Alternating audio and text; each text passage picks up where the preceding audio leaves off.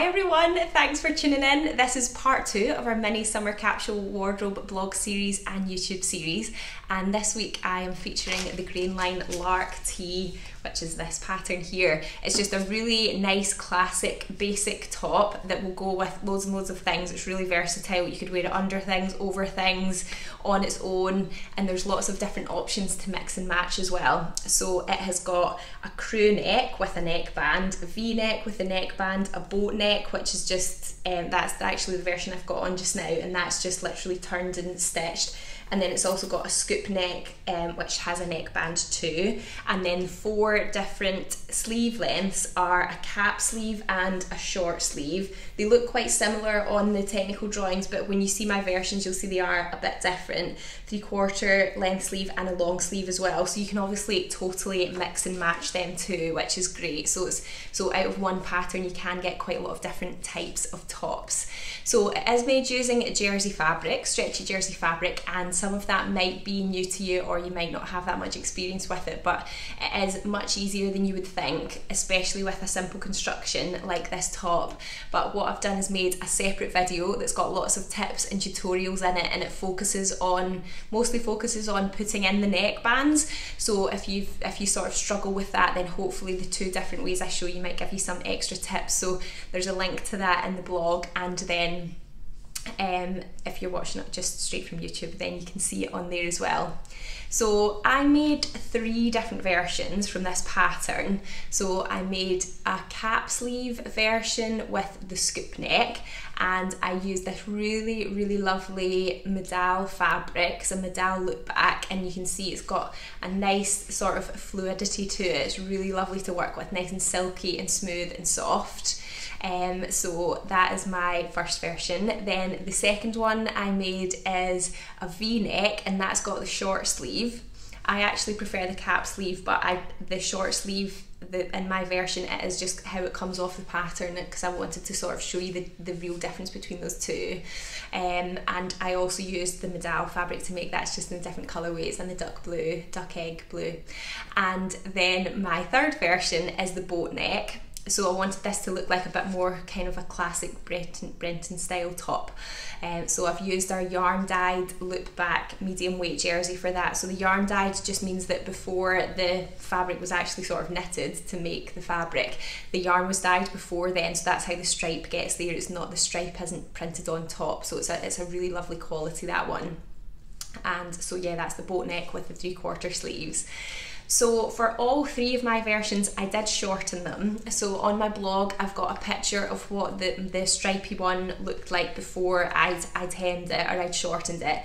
And it did come up quite long in me, and because the top it is fitted, like it does have shaping in the waist, but it doesn't kind of sort of grip and really cling to your body like some jersey tops would do. You know, it is a little bit loose.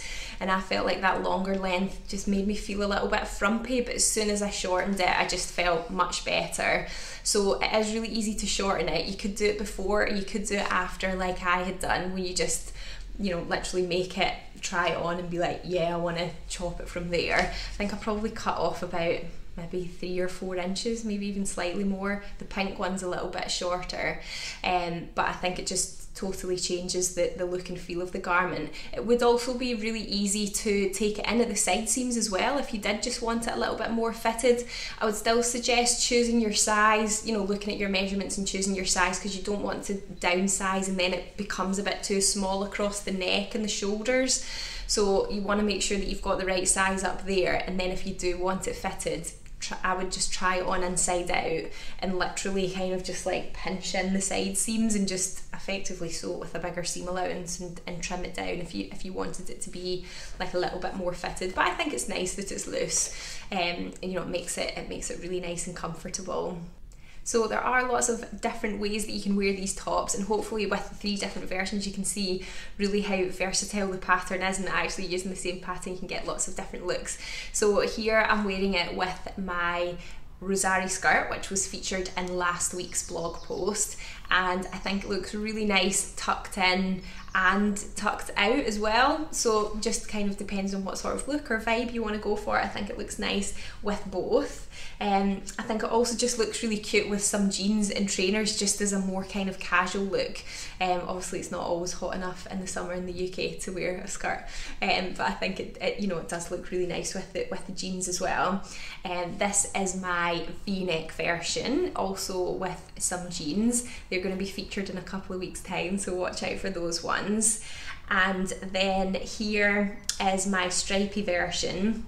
And again, I think it looks nice with jeans, and I think it also looks nice with the rosary skirt too, so you can really just sort of mix and match this nice and easily.